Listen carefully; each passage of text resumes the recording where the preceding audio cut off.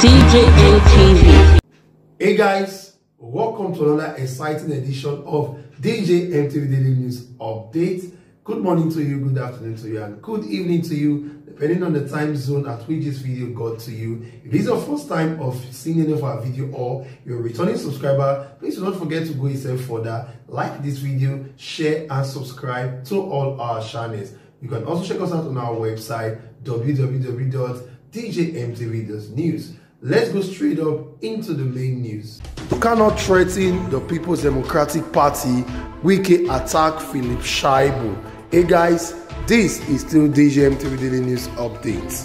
Nyesom Wike, the governor of Rivers State, has publicly lashed the Edo State Deputy Governor Phillip Shaibu. Governor Wike, who angrily said that the Deputy Governor of Edo State, Phillip Shaibu, lacked the effrontery to threaten to dump the People's Democratic Party. He came kneeling down and begging for tickets when they were kicked out of the All Progressive Congress APC prior to the last governorship election in Edo State. In a short video we're about to watch, we saw Governor Wike who said that how can a deputy governor who even lost his local government area during the election in 2020 should have the guts to threaten to dump the People's Democratic Party, and even lost his local government when we were in Edo State. He lost, and he would come out on TV, on national TV, on media to threaten the party that they are alternative. Look at the deputy governor. It is quite unfortunate, Wike said. We also had recorded that DJMTV News reported that Phillip Shaibu had followed Governor Godwin Obaseki all the way to the People's Democratic Party when the former national chairman of the All Progressive Congress, Adams Oshomole, frustrated them out of the party, recently complained that they were not welcome in the People's Democratic Party. Shaibu, who appeared in media and national TV, said that himself, Obaseki and their supporters may have to leave the People's Democratic Party if the party continues to treat them as outcasts. Let's watch the videos. We'll be right back. Edo is for PDP and PDP is for Edo, only to the extent that our national chairman solve the problems that we want him to solve in Edo State. Mr. Chairman, PDP was the ruling party before 2007. What led to the exit of PDP in Edo State for 12 years was when they started deregistering people. They started driving people and said they don't need membership. And that was how we took advantage. And our slogan then was to rescue Edo State and let the people lead. And that was how PDP was out for 12 years. Your Excellency, God knows that Edo has to change, and Edo must develop, and Edo must move forward. Without election, that same impunity, APC started that same impunity. They took it to another level, to the extent they disqualify our leader, the governor of Edo State.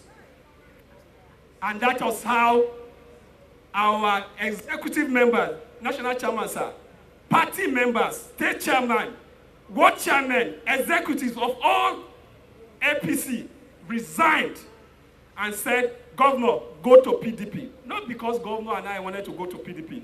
They, led by Aslem Ojezwa, said, go to PDP. We will follow you, we will resign. To their way, they resigned their membership and their executive position in APC and joined PDP. Sir, people are saying the governor will not leave PDP. The governor will only remain in PDP when he sees his soldiers remaining in PDP. Two of us, if all of us, the way we are being treated now, decide to leave PDP, this governor will follow us.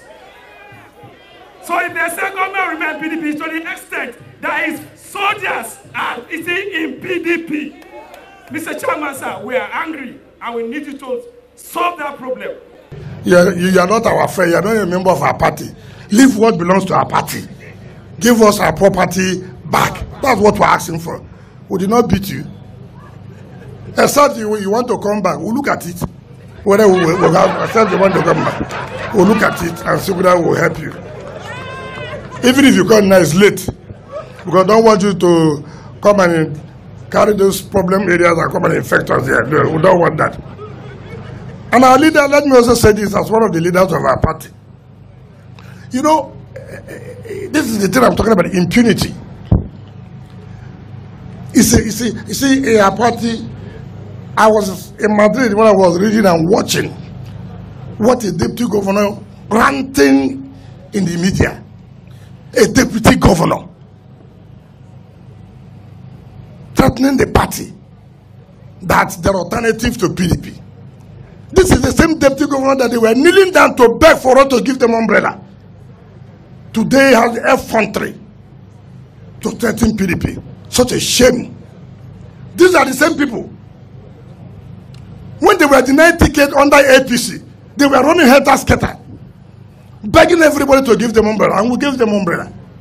We went and measured the part that they won that election. Today, that deputy governor will be ranting. A deputy governor will come out on television to tell PDP the alternative. I have written to the national chairman of the party. If they don't constitute disciplinary committee against the deputy governor, I will invoke the sections of the party and I will make sure they must discipline that deputy governor. He said, and he lost his election at local government when he lost. And he will come out on television to threaten the party, the alternative. Look at the deputy governor. It's really unfortunate. It's really unfortunate for our party. A deputy governor is wearing khaki. Look at. Eh? I have never seen a thing like this in my life. This is the first time I can see a deputy governor come out in the television to tell the party, if you don't do this, who is his father? Can you come and tell the whole party where we are as governors? Now that he has started the trouble, let him wait.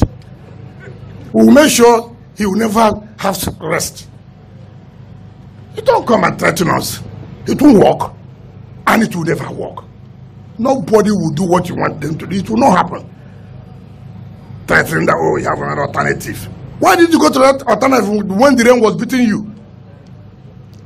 You saw alternative, you didn't go.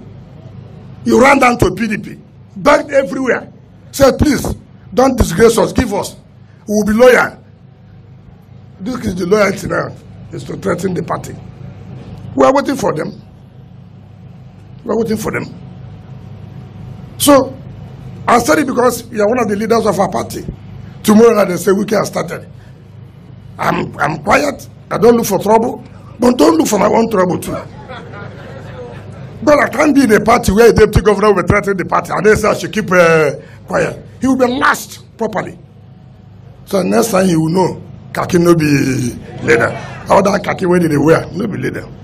Deceiving people, khaki. So nobody should take all these things. PDP is formidable and ready to win election in 2023. PDP is ready. It's not the ranting of people who cannot win their local government. You are running an election, you fail in your local government, and you have the effrontery to threaten a whole party. What is your contribution in the party in the first place? Why did we not win in your local government? If you are that strong, why did we lose? It's only those who can win their local government that can say, look, if you don't give me, not somebody who has lost his local government who come and threaten us, a loser threatening us.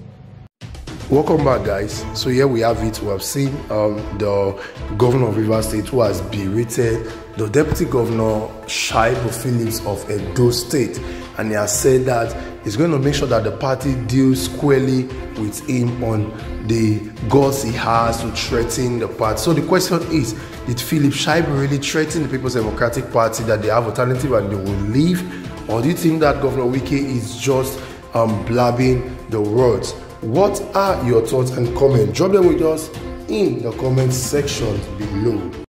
Thank you for staying with us till the end of this video. And as a way of reminder, we are also on Instagram and on Facebook at DJMTV. Also, you can check us out on our website www.djmtv.news.